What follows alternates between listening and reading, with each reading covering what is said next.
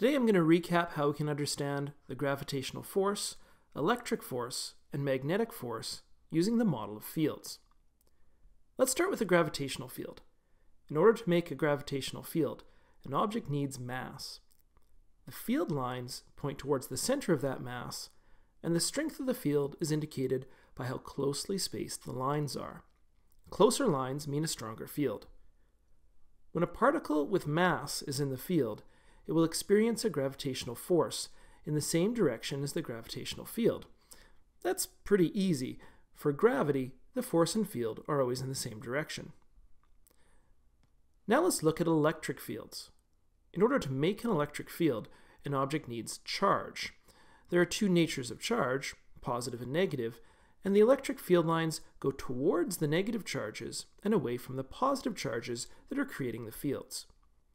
When a particle is in an electric field, it only experiences an electric force if it has a charge.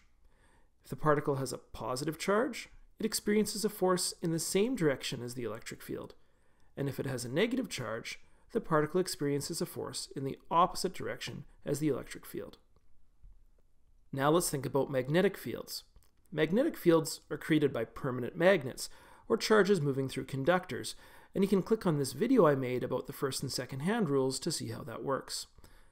In order to experience a magnetic force, a particle again has to have charge, but now it also has to have velocity.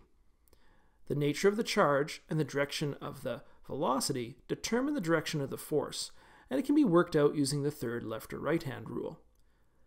The force will always be at a right angle to the magnetic field, which is unique compared to the electric and gravitational fields. Now let's look at the motion of our particles in the different types of fields.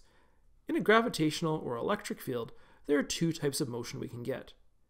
If the particle is moving parallel to the field, the particle will experience a force in the same dimension as its velocity, and it will have linear accelerated motion.